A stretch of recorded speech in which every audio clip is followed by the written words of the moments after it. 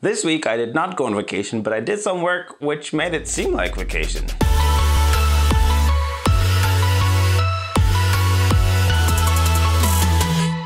Hey you, my name is Ilya and welcome to the weekly Wednesday vlog. Some of you know that I am a mountain guide among other things, which means I get to be in nature a lot, which is something I enjoy. And even though it may seem kind of laid back and vacation-y, it can be very demanding. This week I spent 4 days in the south of the country in Hercegovina, taking 12 tourists from Britain and a couple other countries around the country. We did some water sports, we did some hiking, we had a great time.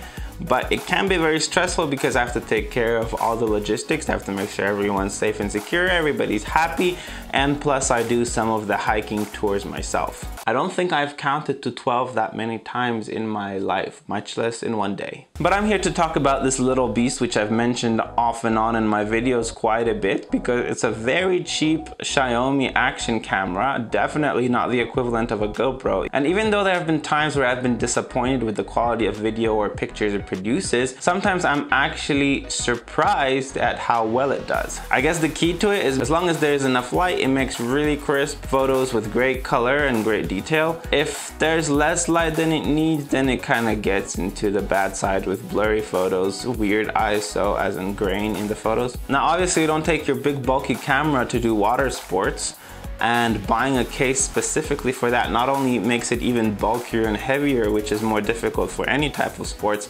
but the case itself, if it's of good quality, it's gonna cost you several hundreds of dollars or euros at least. And so they made these little action cameras. Actually, the original GoPro isn't even that bad these days. It's relatively cheap compared to the first versions of it. But I'm still here with my old Xiaomi. And this is not like a professional photo gig or anything. I like to do these guys a favor whenever I'm leading a tour, take a couple pictures on the side, just so they have some memories of what happened. And speaking of the best camera to have with you, my phone, which I usually dislike, I took some pretty good photos with it on the hikes when I didn't have this guy with me, and it fulfilled its purpose. It created a memory, it created a beautiful image which people can have with them, and whenever they see it, they'll remember their amazing experience. The best camera is the one in your pocket is a statement that's thrown around a lot, and it's kind of contradictory because obviously the best camera is the one you've invested months of work into, or however way you got it, because it has the best specs and it'll get you the best results. If you don't have a camera, it's better to have some camera than no camera.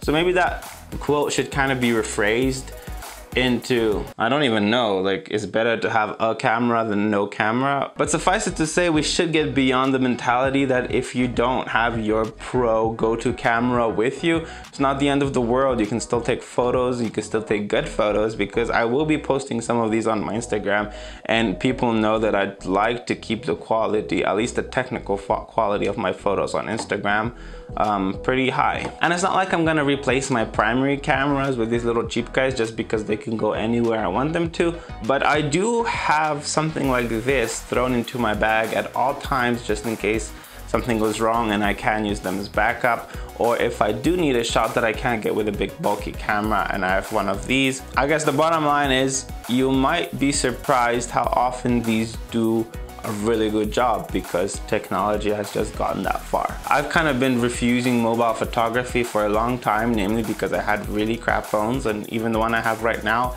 is definitely not the best one out there. But I can say that once in a while it makes an image that I am very happy with. Thank you guys for watching my little rant, and I'm gonna see you guys next week. Next week there's no camps, so there's not gonna be this office anymore, or the barn. We're getting back to regular videos.